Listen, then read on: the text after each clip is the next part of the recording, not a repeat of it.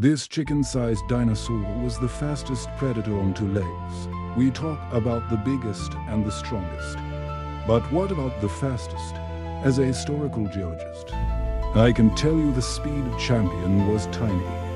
Compsognathus, barely the size of a modern chicken. Finding proof of its speed was hard because its bones are incredibly fragile.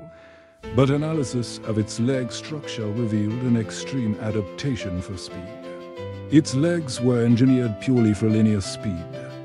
It had minimal weight, incredibly long lower leg bones, and a perfectly balanced tail for rapid changes in direction. This anatomy allowed it to maximize its stride frequency. Don't blink, or you'll miss this tiny terror. The calculations are staggering. Experts estimate this little runner could achieve speeds potentially up to 40 miles per hour faster than a typical racehorse. Say, and more than twice the speed of its giant counterparts. 1 minute of history.